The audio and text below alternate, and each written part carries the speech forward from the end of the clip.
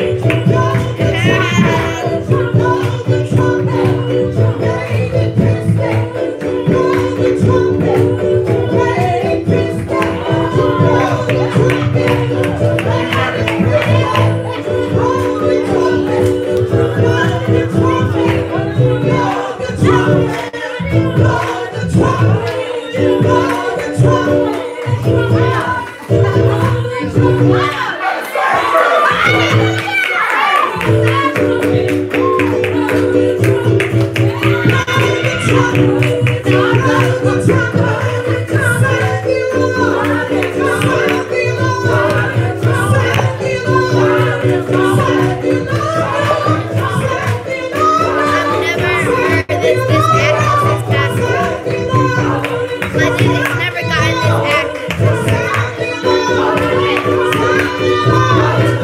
active.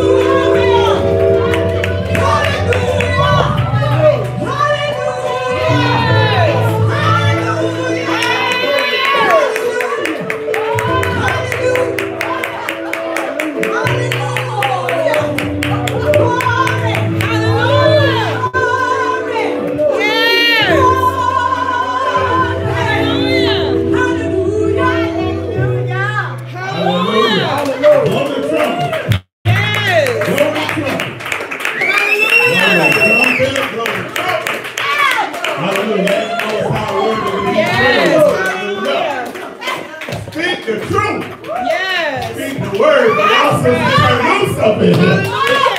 Y'all a little fire up in here. Hallelujah. Hallelujah. Praise the Most High. Hallelujah. Hallelujah. Well, we got one of our guest songers here. We're going to get one more song. We're going to ask Sister Ayana, our sister, to come give us a song. Whatever's on your heart.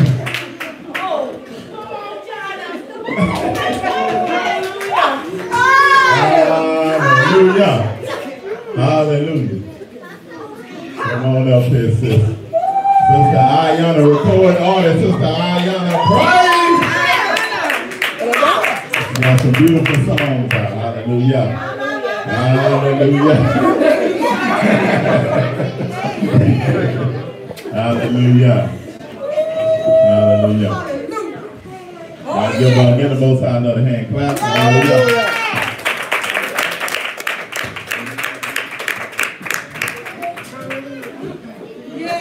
Hallelujah. Hallelujah. How many are grateful to the Most High? Hallelujah.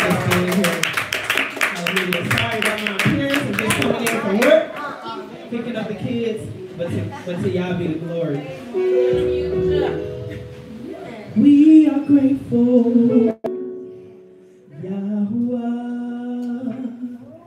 We are grateful for your love. We are grateful for your mercy and grace. It's just a simple song that says, we are grateful, Yahweh.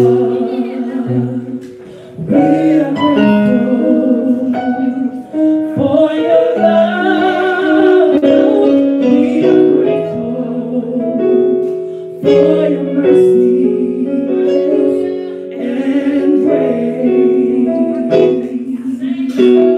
Oh, we are grateful. Oh, yes, we are grateful for your love. We are grateful for your mercy and grace. Hallelujah, yes, we are grateful.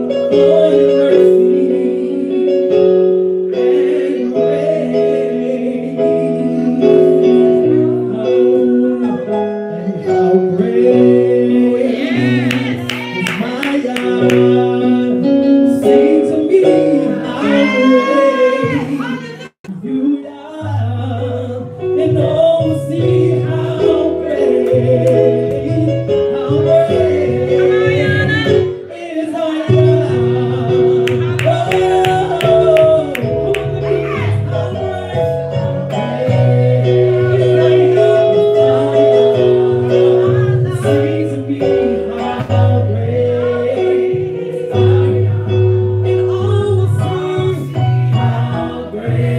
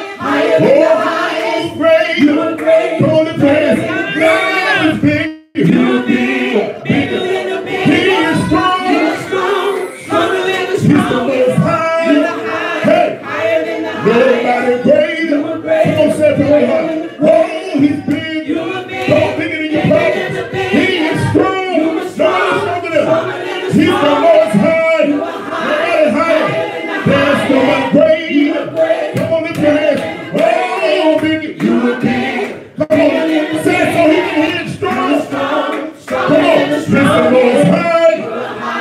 Higher than the Nobody greater. One more time. Oh, big. You are big. Say to your neighbor, he is strong. Strong tower. He's the most high. Nobody greater. More greater. Come on, say it. Oh, he is big. He is big. He is strong. Stronger than the He's the most high. higher than the Nobody greater. Oh, big. You are big. Bigger than the Lift your hands and say strong. Stronger than the He's the most high. higher than the high. He's greater last time. Say it again. Oh, big. You are big. Bigger than the big. You are strong. Stronger than the He's the most high. higher than the Nobody greater. Come on, give him a hand clap. God, we bless you. We praise your name. We glorify you on this day for us. None like you. There's none like you. None like you. None like you. Hallelujah. Hallelujah. Come on, let's keep giving them praise. Keep giving them praise. Lift your voice out the trumpet. God, we glorify you and we bless you. And we thank you for who you are. We thank you for who you are. Hallelujah. Hallelujah. God's worthy of all the glory, honor, and the praise. Worthy of all the glory, honor, and the praise. Hallelujah. Hallelujah. Hallelujah. Hallelujah. You can have the seats if you can. If you can. Hallelujah. Hallelujah. Well, we're going to call my wife up here. She's going to take us through the next part with the children. Jasmine going to do it.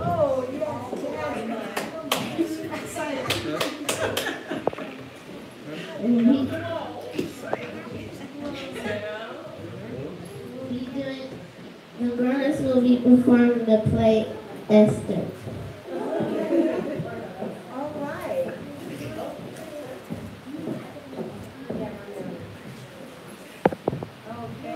Hallelujah. We're going to call my wife up here to help us through this so we know what's going on.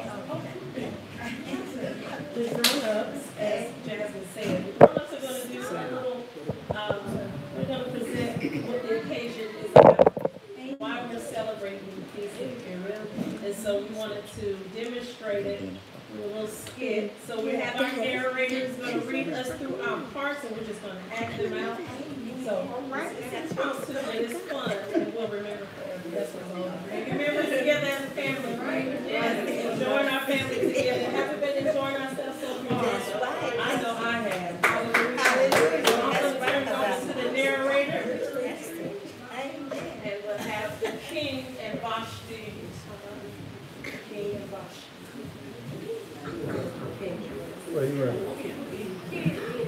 Where's King David? King David. I'm the king.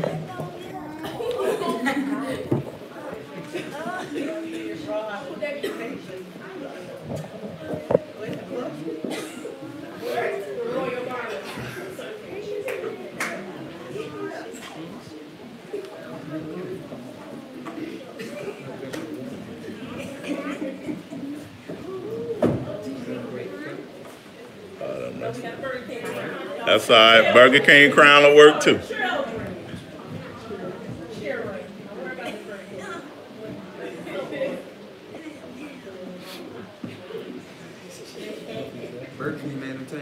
Long ago, in the kingdom of Persia, there lived a rich and mighty king named Ahasuerus. His kingdom was so big that it stretched from India all the way to Ethiopia. Ahasuerus was the greatest king in the world. Since the king was so powerful, he could do whatever he pleased. In the 3rd year of his reign, he held a party at his palace in Shushan, the capital city. He invited the princes and leaders of Persia to join him. The princes were excited. They had heard all about the king's wonderful parties. They jumped on horses and raced to Shushan to eat and drink with the king. The king wanted to show everyone his great wealth. He gave the princess delicious food to eat, the best places to sleep, and the most fun they had ever had. The musicians played their instruments, and everyone sang and danced and drank from cups covered in precious jewels.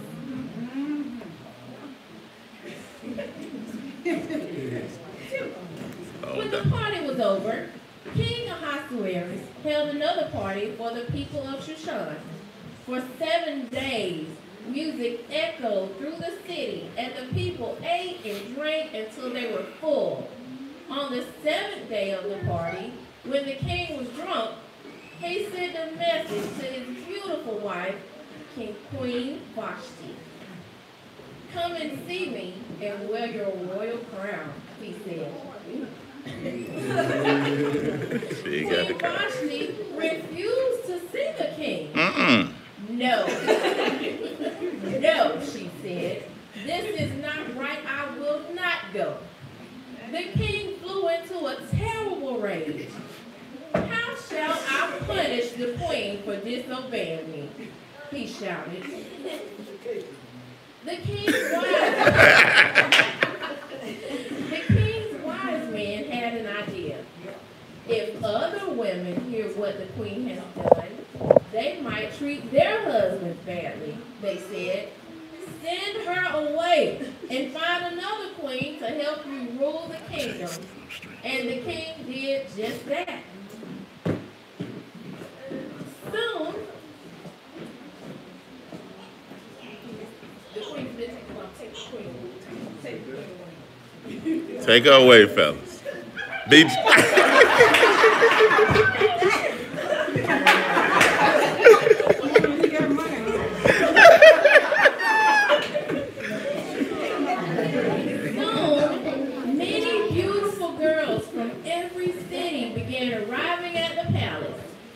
Each girl would be presented to the king. The one whom he liked most would become the new queen. Look there, going out. all right now. I choose that one. I choose that one.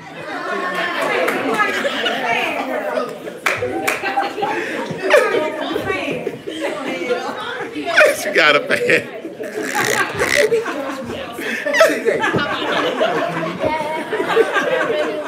Among the officials at the palace was a Hebrew named Mordecai. David. He was of the tribe of Benjamin, one of the 12 tribes of Israel. King Nebuchadnezzar had taken Mordecai's family prisoner in Jerusalem and carried them back to Babylonia, a land that later became known as Persia. Many Hebrews still lived in Persia. When Mordecai heard the king was looking for a queen, he took his beautiful young cousin to the palace. Her name was Hadassah, but everyone called her Esther. Mordecai placed Esther. Mordecai placed Esther in the care of Hegai, the man the king had chosen to take care of the girls. Before leaving the palace, Mordecai gave her special instructions. Go ahead. No matter what happens, do not tell people you are a Hebrew or who I am, he said. Esther nodded. I promise you that I will not say a word. That year, Esther and the girls lived at the palace and prepared to meet the king. They bathed in sweet perfume and soaked in fine oil. And every day they brushed their hair until it shone like polished stones. Will the king Polished stones. Have mercy. What? Will the king choose me? Wondered Esther. Yes, we wondered. After 12 months, the girls were finally ready to meet the king. When it was Esther's turn, she stood before him and did not ask for anything except for what Hegai had told her. Ahasuerus loved Esther more than all the other girls. She was not only beautiful, she was very wise. He knew he had found his bride. Placing a royal crown on her head,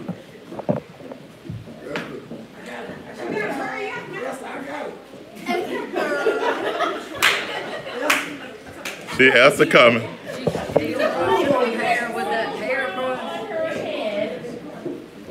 It's he still. made her queen instead of Vashti. All right now. What? The kingdom. All right, Esther. All right.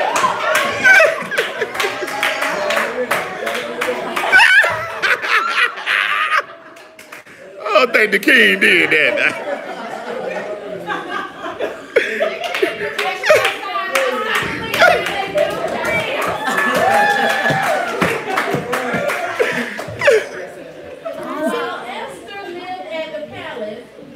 Esther got children. Esther got children. She had no children in the story now. She got children already. Esther got a baby daddy.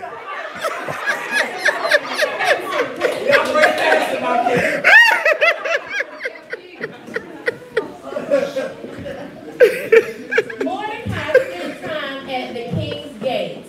The king's gate was a large building near the palace where people came to discuss important matters and to wait to see the king. One day, while Mordecai was sitting at the gate, he overheard two men plotting to kill King Ahasuerus. Even worse, these were the king's servants. Mordecai was a loyal servant of the king. He had to act fast. He sent an urgent message to Esther, telling her about the servant's evil plot, and Esther told the king. King Ahasuerus.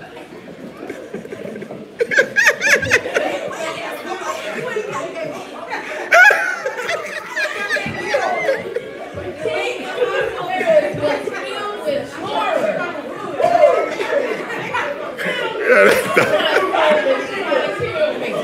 Now go hood, Esther. Esther from the hood. South side. High Park. All right, I'm sorry.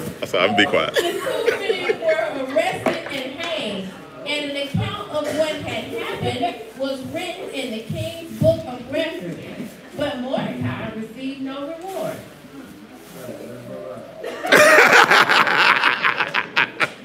King Ahasuerus couldn't rule the kingdom of Persia all by himself.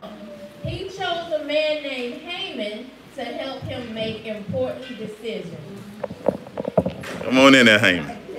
Every person in the kingdom must bow down to Haman and do what he says, declared the king.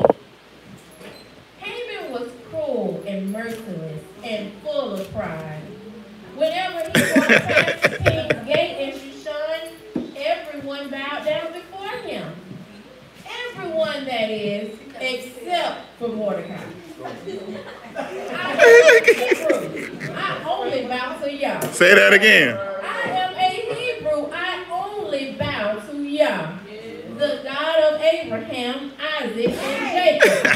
All right, Mordecai. All right. Hebrew. Haman was a descendant of the Amalekites, Have mercy. the Hebrews' ancient enemies.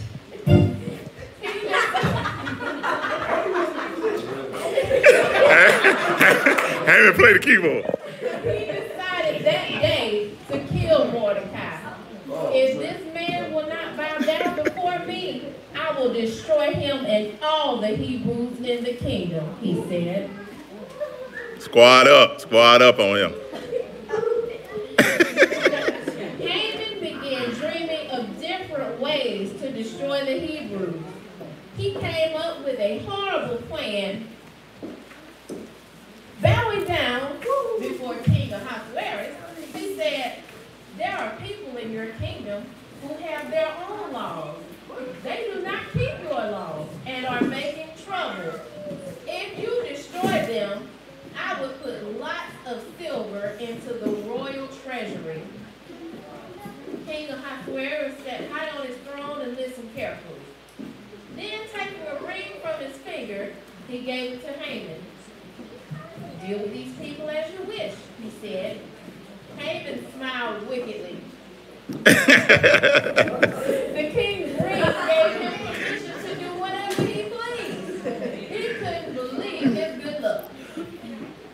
Before the king could change his mind, Haman wrote a new law saying that in 1 year's time, all Hebrews, young and old, women and children, must be killed and their possessions taken. The law was sealed with the king's ring so that no one could change it. Now, when Mordecai learned about the new law Haman had made, he put on sackcloth and ashes to show he was sad, and walked through the city crying loudly until he reached the king's gate. He knew the Hebrews were in big trouble. Esther heard that Mordecai was outside the king's gate. She sent the servant to speak with him. The servant. Mordecai told the servant everything that had happened and how much money Haman had promised to pay the king. Mordecai gave the servant a copy of the law. Take this to Esther, he said. Tell her to go before the king and ask him to spare her life and the lives of all her people. Esther was scared to go before the king. She sent a message to Mordecai. Anyone who goes before the king without permission will be put to death unless the king holds out his golden scepter.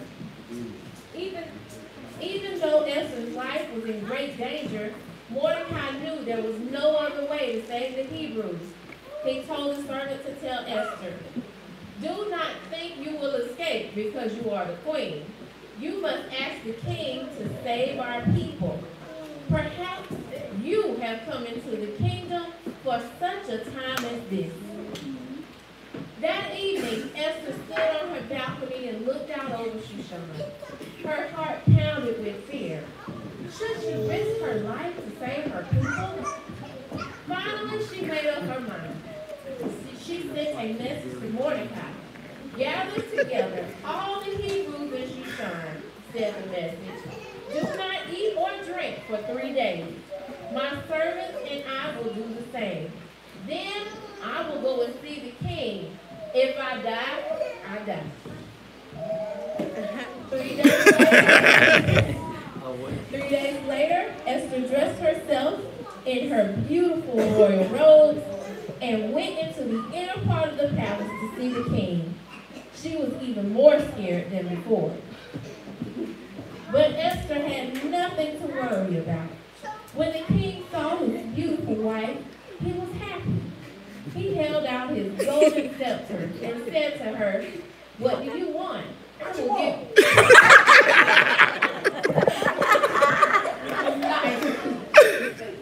will give you anything you ask.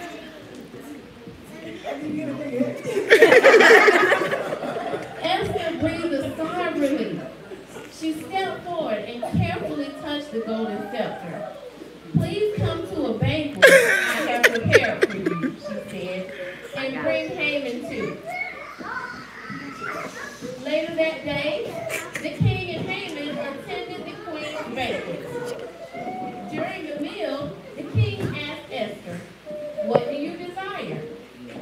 Esther replied, come with Haman. Some chicken. Come with Haman to another banquet tomorrow. I will tell you then.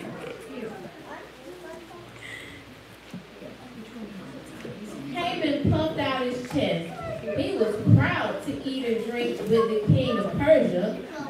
When he arrived home, he boasted to his wife and his friends of his greatness. The queen has invited me to another banquet, he said. Then, remembering Mordecai, he sighed. None of this means anything as long as that man is still alive.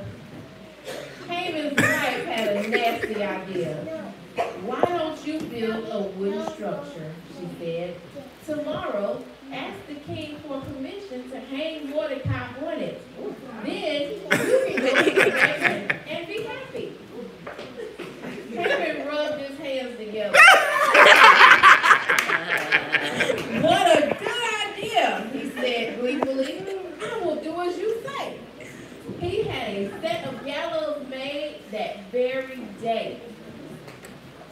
That night, the king tossed and turned in his bed at the palace. He could not sleep. To pass time, he told his servants to read to him from the king's book of records. When the servant read that Mordecai had saved the king's life, the king asked what reward was given to him for this. Nothing has been done, the servant answered. At that very moment, Haman arrived at the palace to see the king.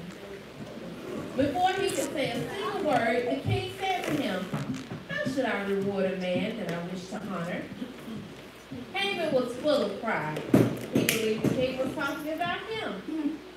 "This man is a hero," he said. "Dress him in royal robes, put a crown on his head, and take him on horseback through the city." To Haman's surprise, the king said to him, "Do this for Mordecai."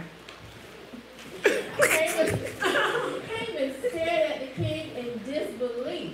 He could hardly believe his ears. This was not what he had planned at all. Haman had no choice but to obey the king. Gritting his teeth, he dressed Mordecai in fine robes, put a gold crown on his head, and led him on horseback through the streets of Shushan. First came the trumpet blowers, followed by fanbearers and a small group of soldiers on foot. Behind them rode Mordecai on the king's finest horse. People lined the streets to see Mordecai. "This is the man being honored by the king." Haman shouted to the crowd. The crowd laughed. Everyone knew that Haman did not like Mordecai at all. Later that day, Haman and the king came to the banquet that Esther had prepared. While they were eating and drinking, the king asked Esther again, "What do you want? I will give you anything you desire." Esther answered, "Someone wants to destroy me and all the Hebrews in the kingdom. Please save our lives." The king threw his hand in the air. "Who would do such a thing?" Esther pointed straight at Haman. "Our enemy is the wicked Haman." "What?" exploded the king. He slammed his cup of wine on the table. Hold on, what kind of wine? Grape juice. Grape juice on the table.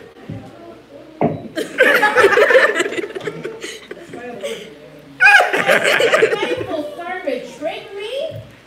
He rose from the table and marched out of the room. Haman's face.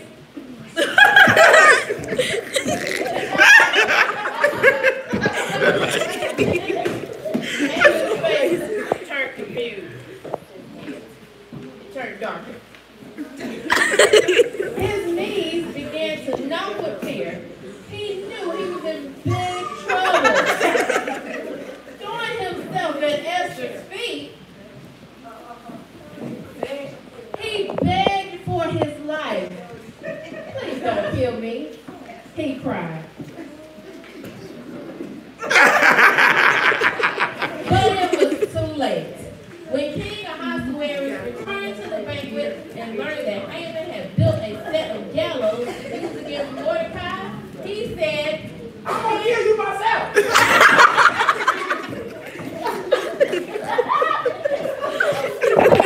Haman on it.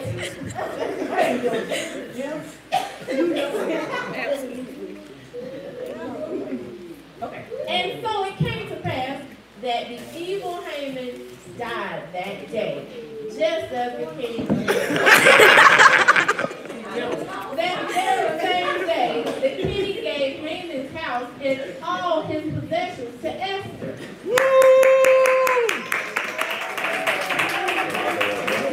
Then he took the special ring from his own finger and gave it to Mordecai. You are a good man, the king told him, and I need you to help me rule the kingdom. He placed a gold crown on Mordecai's head and dressed him in fine linen robes. And from that day on, Mordecai became more and more powerful in the kingdom of Persia. Mordecai! Esther had not forgotten that the Hebrews were in great danger. With tears in her eyes, she fell at the king's feet and begged him to save their lives. King Ahasuerus quickly agreed to save the Hebrews' lives. He made a new law giving them permission to fight back against their enemies. Messengers riding fast horses delivered copies of the law to every province in the kingdom. When the Hebrews heard about the new law, they were filled with joy.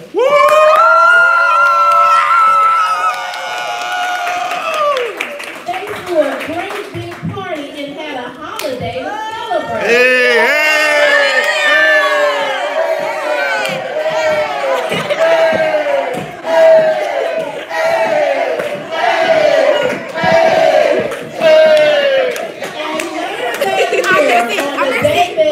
meant to be killed, the very opposite happened. The Hebrews gathered together in towns and cities and destroyed their enemies.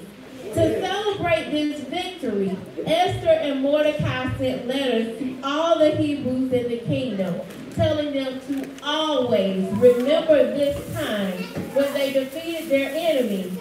Yah had used the queen of Persia to save his people.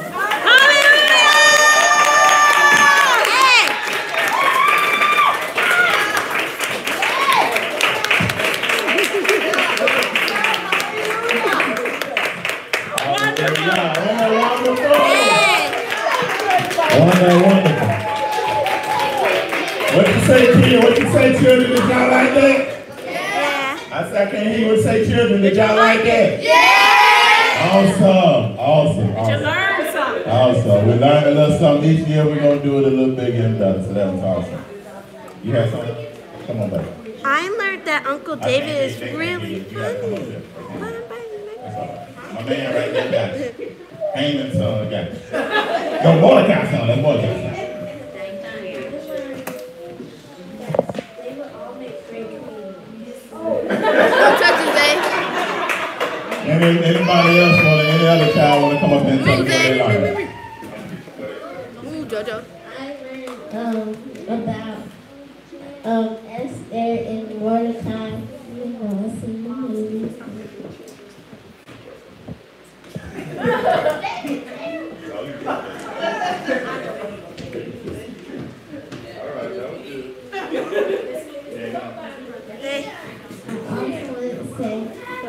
Uncle David should have said to Haman that you're going to die today.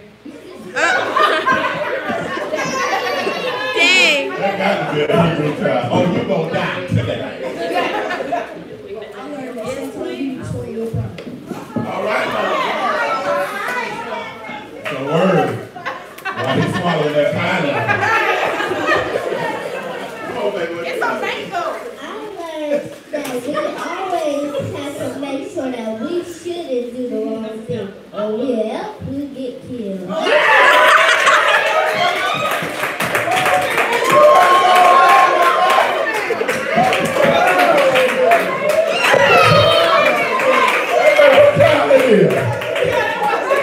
Everybody say that thing. I always get killed. Say that for the Hebrew woman. Any other child want to come tell us what they learned? Any other child? Any other, yeah, out of mouth of babies. Any other child want to come up? No? Anybody else? Everybody else good? All right, so this is the part where everybody can participate and eat these groceries. We had a beautiful time. Thanks for everybody for coming out, for celebrating Purim. Purim is awesome. Time to celebrate what the Most High did in our ancestors' life. I know some try to say that it wasn't a ordained thing, but anything that the Most High has done in the earth, He wants you to make a memorial about it. So we should always celebrate anything that He has done, because the Most High, what He does, He set up every feast day as a memorial to what He has done. So we just don't stop with that, because in the kingdom we're going to have some more memorials to what He has done in all of it with that second Exodus. So we should never not celebrate the Most High for the things that He has done in His people's life. Hallelujah! Hallelujah!